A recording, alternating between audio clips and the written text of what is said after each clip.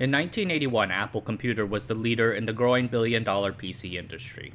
That year, they had an install base of over 300,000 Apple I's, good for 20% market share, and sales were growing 50 to 100% a year. But that same year saw the introduction of the IBM PC, and with that, Apple's fortunes rapidly began to decline. Apple needed a follow-up to its first big hit. Making one turned out to be a seriously difficult journey. In this video, we're going to talk about Apple's struggle to survive the IBM PC onslaught. But first, let me talk about the Asianometry Patreon. Early access members get to see new videos and selected references for those videos before they're released to the public. It helps support the videos, and I appreciate every pledge. And I recently added an annual subscription option too. Thanks, and on with the show. What was then called the microcomputer, today your basic desktop PC, begins with the integrated circuit, more specifically the microprocessor. A computer needs memory and logic chips. In the 1970s, advances in semiconductor manufacturing made these chips both widely available and quite affordable. When you do that, special things happen. In 1974, Intel released the Intel 8080. Capable of addressing 64 kilobytes of memory, it became the standard for 8-bit devices. It wasn't the only one on the market. Notable peers include Zilog's Z80 and Motorola's 6800, but its wide availability helped make the microcomputer possible. That same year, out in New Mexico, electronics tinkerer Ed Roberts needed a new product for his calculator kit company.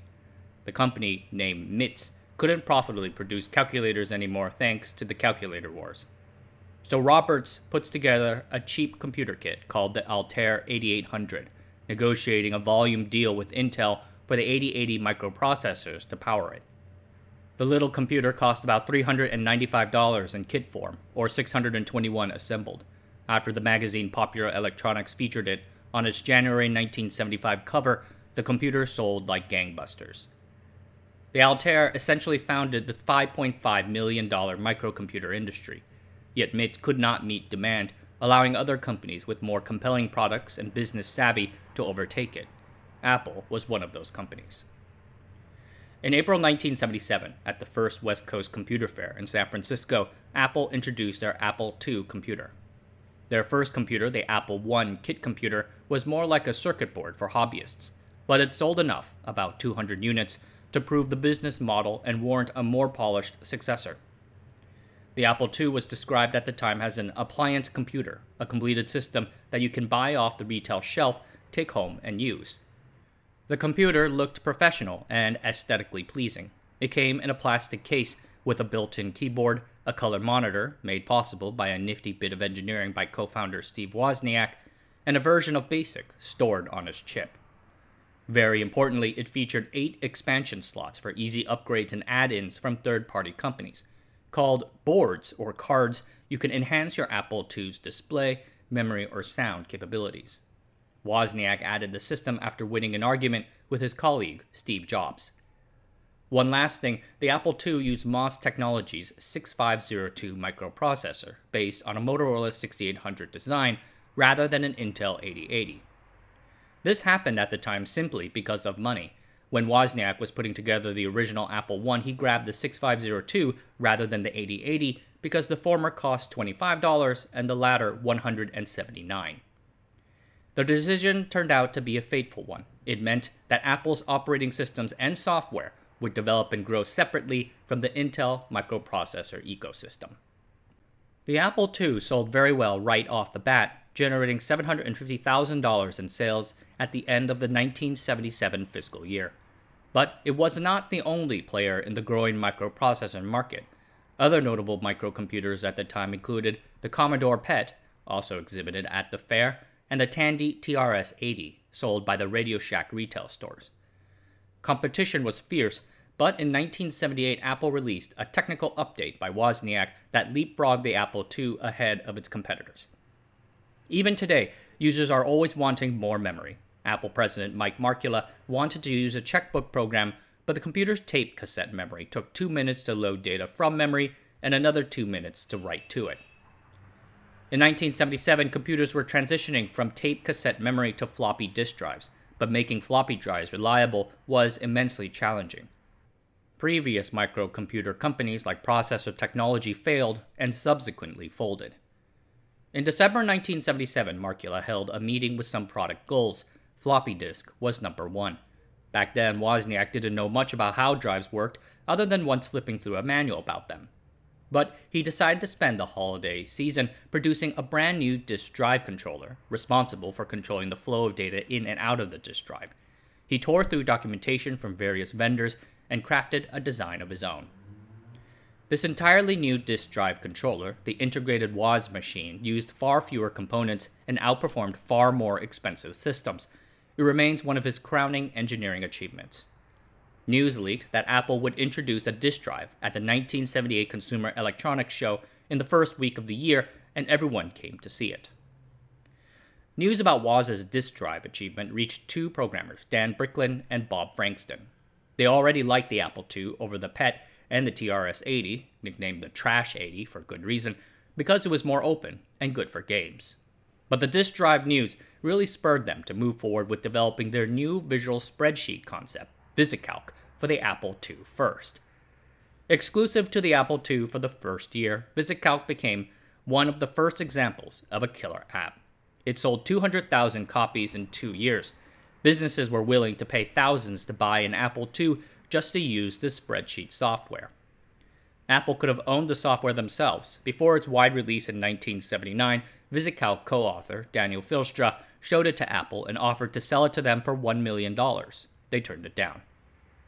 Nevertheless, Apple II sales went exponential. By 1980, Apple had sold over 100,000 of them, generating $100 million in revenue and giving them over 15% market share of the growing personal computer industry. IBM noticed the potential negative impact that VisiCalc-equipped Apple IIs would have on its sales. A $100,000 revenue business can expense a $5,000 microcomputer over 5 years at about 1% of annual sales. Back then, a large corporation, IBM's bread and butter, would spend about 2% of their revenues on data services. So in theory, IBM could possibly lose half their future sales to these microcomputers. IBM CEO Frank Cary decided that IBM needed its own microcomputer, produced outside of the company's traditional bureaucracy. He pulled together a small team in Boca Raton that eventually produced the IBM PC. The PC was a guerrilla project put together with off-the-shelf components, including a PC-DOS operating system from Microsoft and an 8088 microprocessor from Intel. Very unusually for them, the only parts that IBM sourced on its own were the keyboard and the basic input/output system chip, or BIOS.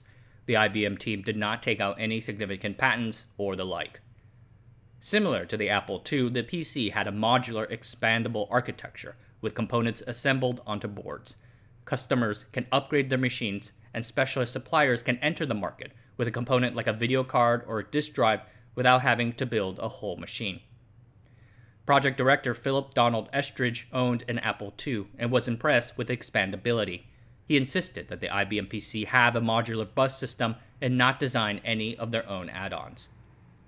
This approach might have been revolutionary to IBM, but not to the industry as a whole. I mean, Apple put together the Apple II the same way. The PC also came with a library of third-party software. This included VisiCalc itself, which sold more copies on the IBM PC than on any other platform, including the Apple II. But then came the ultra-popular spreadsheet app Lotus 123 and the word processing app WordStar, two killer apps which established the IBM PC as a truly useful tool for the business world. Apple had long known that the IBM PC was coming. But their fears about the juggernaut IBM entering the market were counterbalanced by skepticism that this stodgy company would ever be capable of anything particularly innovative. Some other people were optimistic that an IBM PC would validate the market and lend it credibility. It might even create a rising tide lift all boats situation. Now it is here. Company employees sought to show a brave face. President Mike Markula said, "We've been planning and waiting for IBM to get into the marketplace for 4 years. We are the guys in the driver's seat. We are the guys with 1/3 of a million installed base. We are the guys with a software library. We are the guys with distribution. It's IBM who is reacting and responding to Apple." Steve Jobs said, "It's curious to me that the largest computer company in the world couldn't even match the Apple II. which was designed in a garage 6 years ago. He also said, "We are going to outmarket IBM. We got our stuff together." But he didn't say stuff. Such attitudes eventually led to Apple's infamous full-page ad in the Wall Street Journal, welcoming IBM into the PC market. Ballsy considering that IBM was many times larger than Apple, commanding a titanic marketing budget and a powerful direct sales force.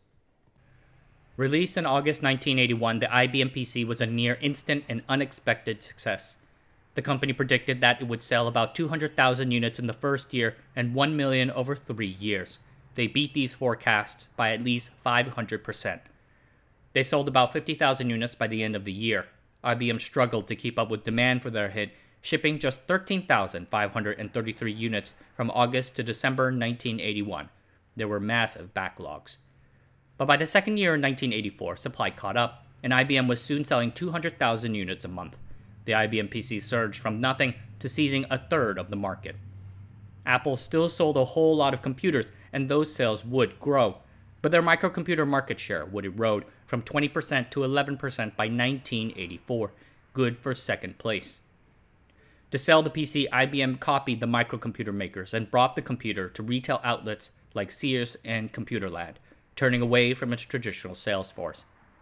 And they backed it with the full might of the IBM machine with its 400,000 employees, 40 billion in revenue, and 6 billion in profits. Such a company can easily fund a marketing campaign to annihilate any competitor. Now the first generation microcomputer makers have to compete with IBM, sitting right on the shelves alongside them. How can they survive? Commodore, Texas Instruments, and other contemporary microcomputer makers stampeded to avoid the IBM giant. By August 1982, Commodore and TI had cut prices of their computers to under $200. That December, Atari cut prices of their budget microcomputer, the Atari 400, to under $200. The company could not handle the financial repercussions of doing so and collapsed, losing $500 million and laying off thousands in 1983. This left Commodore and TI as the remaining big players in the low-end space. In January 1983, Commodore cut the price of its top-end Commodore 64 microcomputer all the way down from $600 to $200. TI could not handle the bleeding any longer. They announced a $100 million loss, its president resigned, and they exited the microcomputer business. Apple needed to do something, but what to do? One of Apple's failures leading up to the IBM PC was its inability to expand its product line. At the start, the microcomputer space largely targeted hobbyists, home users, and education. The Apple I and II were built for those customers. But the Apple II accidentally and unexpectedly found its stride with small business users. Most Apple customers of this type were small offices run by professionals, doctors, lawyers, and consultants. Most of them used their Apple II for word processing, accounting, and data management services. Like a doctor would use their microcomputer to schedule and bill patients, as well as keep their accounting records. Unfortunately, this market would also be the IBM PC sweet spot, but Apple can build on its head start by hitting some other customer needs that had started to surface in the market. The first one would be professionals and businesses looking for a more powerful computer for more intensive tasks like graphics and design. The second would be the corporate market. These are high-end users who need to run sophisticated calculations for experiments or computer-aided design. These are the users Sun Microsystems would eventually serve with their workstations.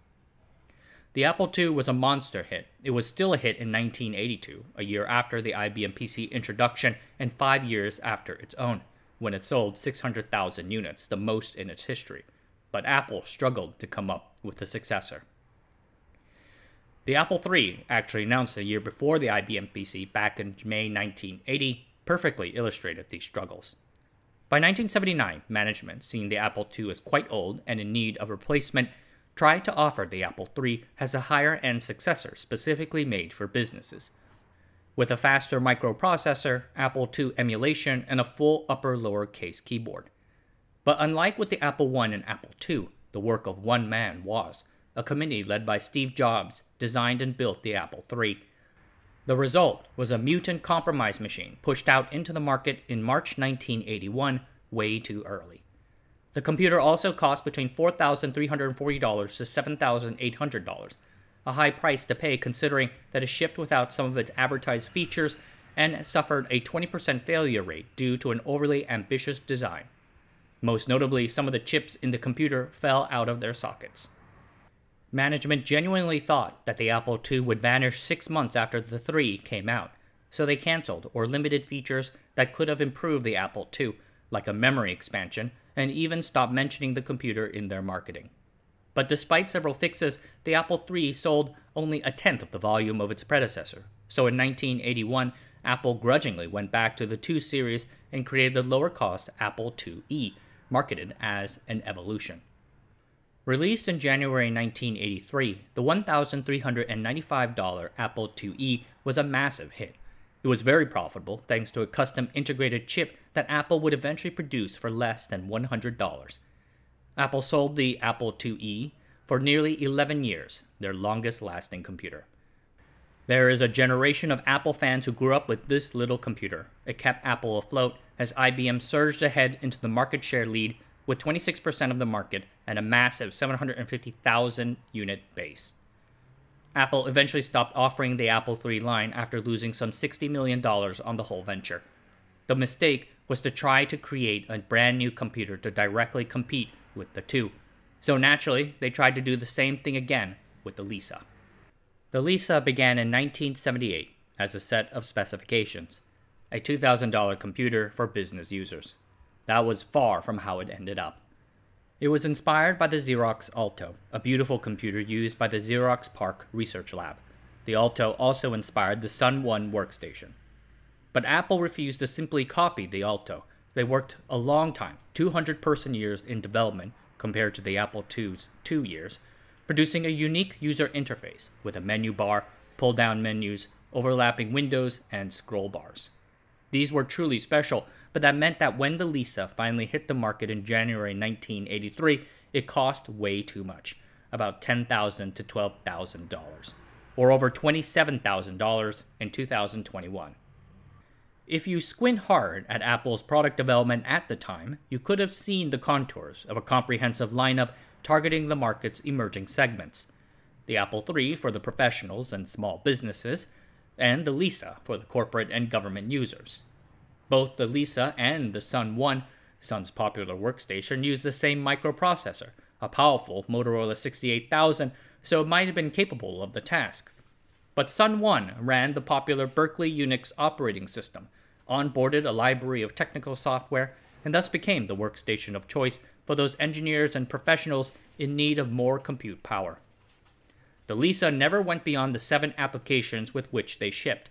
Developing those cost $20 million, nearly half of the project's total budget, and those applications taxed the processor so much to make the computer feel sluggish to use. So the Lisa fell into an awkward space, not powerful enough to be a workstation, but too expensive for professionals who would rather buy an IBM PC for about $2,000 to $5,000 to do their spreadsheets and word processing. Sadly, the Lisa never managed to gain the attention it deserved for its software and interface innovations, thanks to the Macintosh. The story of the Macintosh's creation is legendary, and there are some great resources you can pick up to learn about it, but the core story goes something like this. Original founder Jeff Raskin started the Macintosh project to produce an easy-to-use home computer that would cost about $500. So, if the Apple III was for pros and small business, and the Lisa was for corporate high computing, then the Macintosh would be for the person on the street, the people's computer for their home and maybe some gaming. Steve Jobs, still smarting from his removal from the Lisa project, came onto the Macintosh. Entering into a hell-bent competition against the Lisa team, Jobs produces a milestone computer with a groundbreaking graphical interface. Reviewers at the time acknowledged the computer to represent the direction that desktop computers should go. Truly easy to use, an electronics appliance, and beautiful graphics. After the prominent failures of the Apple III and the Lisa, the company went all in on the Macintosh. Steve Jobs and new Apple CEO John Sculley were supremely confident in their product. Jobs predicted that Apple would sell 50,000 Macs in the first 100 days after launch, and then 500,000 by the end of 1984. Apple put everything it had into marketing the Macintosh. Most everyone knows the world-famous 1984 ad, but the company pulled out all the stops. the Macintosh got more coverage than any other computer before. And it was indeed a great product, but the first Macintosh unfortunately lacked functional basics, like enough memory to run big programs and a disk drive to store data. It was also expensive. Remember, the original spec was to price the computer at $500. The final price, with standard Apple markups and the expensive marketing campaign, was $2,495. And finally, the Macintosh did not have IBM PC compatibility. This meant losing access to a third-party library of 3,000 plus program titles, and that increasingly was becoming the most important thing. By day 101, Apple had sold over 70,000 Macintoshes. The numbers beat Jobs' public claims, allowing Apple to call the Macintosh a huge success, but many of those sales were at discounted prices to universities. Worse yet, sales tapered off to about 20,000 units a month after the advertising campaign ended. Internally, the company was expecting to sell 60 to 85,000 units a month. And unfortunately, Apple invested a lot of money on building up the supply for all those sales. This includes millions of dollars spent in 1983 on a highly automated plant in Fremont, California. The holiday season over Christmas 1984 was particularly bad, though it didn't seem that way at first. The company generated $700 million in revenue, 100% growth, and a company record. But at a stock analyst meeting in early 1985, Apple broke out sales by product, and just $200 million of that were Macintoshes, Apple's lauded computer of the future. The forgotten, frequently disrespected Apple II produced $500 million. Wozniak had long been frustrated by the company's lack of respect for the Apple II cash cow, which he created and ran. So when he heard this news, he became furious and confronted John Sculley about it. Unswayed by Scully's attempts to calm him, he left the company in April 1985 after a brief handover period. Afterwards, he told the press that Apple's direction has been horrendously wrong for 5 years. The Macintosh absorbed the Lisa division, growing from 100 people to over 1,000. By March 1985, Jobs was in a terrible mood over the Macintosh's lackluster sales, saying, "Why isn't it selling? Things just aren't going right, and I can't figure out why." In the quarter after the $700 million blockbuster holidays, Apple reported $435 million in sales and just $10 million in net income. Income might have gone up, but the company found itself awash in unsold inventory. Apple had to shut down 4 factories for a week. The company's financial issues were getting more serious. A deteriorating macroeconomic situation in 1985 would trigger an 8% decline in the microcomputer industry, its first big downturn. IBM PCs did better, shored up by their strength in the business market. Wall Street cut their Apple earnings estimates, and the stock plunged. The company was tearing itself apart at the exact wrong time. The Macintosh people feuded and fought the Apple II people. Jobs was involving himself in messes around the company, leaving Sculley to go clean them up. Then in early April, Sculley found out that the Macintosh division had not yet finalized the second-generation Mac 8 months after its introduction, and that the company was running out of parts for the old Lisa computer, renamed to the Macintosh XL because Jobs never believed in the Lisa's design. The company wasn't pushing out any products in its fast-moving competitive field. The Macintosh team, exhausted from the initial development effort, was struggling to move forward.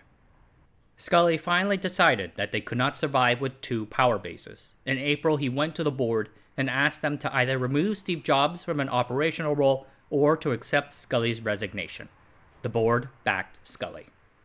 Jobs tried to make nice for a few months, but was finally formally stripped of his titles in May 1985 after a failed coup attempt, while Sculley would be abroad in China. Shunted aside, Jobs finally resigned a few months later in September 1985. In an interview with the New York Times, Vice President and future board member Bill Campbell said, "We've been without Steve Jobs for the better part of 4 months. Since that time, we've been doing just fine." Now with full control, Sculley and his COO Del Yocum reorganized the company, merging the different product divisions to make functional teams. This eliminated the previous situation, where the respective marketing teams in the Macintosh and Lisa divisions targeted the same customer. Many people had to leave. 1,200 were laid off, and the company turned its first quarterly loss in history, thanks to the organization costs. A great many of those who were not laid off went to Steve Jobs' new startup Next. Apple was unhappy about that and threatened a lawsuit over it for a while before deciding the bad publicity wasn't worth it. And what to do about the Macintosh? In June 1985, Bill Gates and Microsoft suggested in a secret memo licensing out the operating system to computer makers like AT&T and Hewlett-Packard. Apple ultimately turned this down after a fierce internal debate, but it would have been interesting to see how a licensed Macintosh OS would have performed in the market, coming a few months ahead of Windows. Getting Macintosh sales back on track depended on the company finding a new killer app for it. The Apple II benefited from the VisiCalc. What would be the Macintosh's VisiCalc? For that, we need to wind the clock back a little bit. For a long time, Apple sold dot matrix printers to accompany its Apple II line, the Image Writer. It could print about 120 characters per second at a resolution of about 70 to 140 dots per inch. The Macintosh could use the Image Writer too, but the team felt that they needed to produce a new, higher resolution printer to more take advantage of their computer's graphical powers. So they partnered with Canon to produce the Laser Writer, a laser printer capable of printing at 300 dpi. This was the threshold at which people cannot easily discern individual pixels, same as for the Retina screen. To allow users to consistently save and edit graphics files, Steve Jobs reached out to a small startup called Adobe. Adobe had a graphics programming language called PostScript that consistently described the appearance of a printed page regardless of the device. Apple integrated the language into the Macintosh. The LaserWriter printer cost nearly $7,000, so it was hard to imagine companies buying more than a few of them. So Apple created a product called Macintosh Office, a file server and networking product that allowed several users to share a single LaserWriter printer. Apple announced the Macintosh Office product in January 1985, a year after the Macintosh's introduction, with a terrible commercial called Lemmings. The ad, which Scully hated but ad agency Chat Day loved, aired at the Super Bowl. It showed a bunch of suited businessmen walking towards a cliff and jumping over. Unlike the famous and iconic 1984 ad, Lemmings struck the exactly wrong tone. Businesses hated the implication that they were like lemmings, which don't normally do this herding and cliff-jumping behavior anyway. And as a result, Apple would not do another Super Bowl ad for over a decade. The LaserWriter got caught up in this bad start as well as the Macintosh's own declining sales numbers. Sales began in February 1985 with about 2,000 sold, and then slowly declined to about 400 units per month. Sales were so low because there were not any applications capable of taking advantage of the Macintosh's advanced graphics or the LaserWriter's high-resolution printing. Though I do want to note that the original Macintosh, with its 128K of memory, was hardly capable of running such a thing anyway. We needed to wait until later for a better product with more memory. In the summer of 1985, with Apple caught up in crisis, a young product marketing manager named John Scull, not John Scully, was given the task of saving the LaserWriter. Scull had little resources of his own, and no one on his team except for a summer intern. He started by going around talking to software developers, Adobe, and electronic publishing companies. It was through these conversations that he started hearing about page layout, the design work for producing materials for publishing, things like newsletters and flyers. Back then, doing this would have required scissors and glue and maybe even some photography. Now you can do it all in the computer. Scull got to experience it firsthand, watching Apple's in-house design team produce marketing materials for the Macintosh Office. Scull thought this had high potential. After a few focus groups confirmed this use case, he started a project to develop and market it. Wanting to hit the autumn selling season, he wanted to get the whole thing done in a few months. He found a small WYSIWYG, what you see is what you get, page layout application called PageMaker, made by the Aldus Corporation. He liked it and bundled it together with a few Macintoshes and a LaserWriter for Apple's distributors to sell.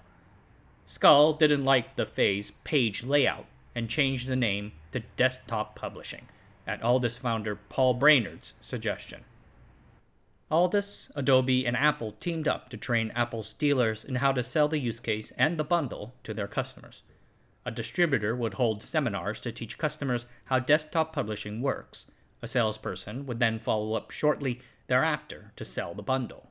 Sales turned around almost immediately. John Sculley heard about this success and sought to orient the company towards his new, unique use case. The Macintosh was the only computer with this graphical interface, and it soon captured 70% of the market. New software applications joined the fray. Aldus PageMaker was the first, but other notable programs include Quark Express, Microsoft Word, and of course, PowerPoint. By 1987, the industry had gone mainstream. A year after that, it became a billion-dollar global business. Apple's market share stabilized at about 8%. Its market share in the education field was over 50%. By 1990, Apple's sales surged to $5.6 billion, and the company enjoyed the highest margins in the industry.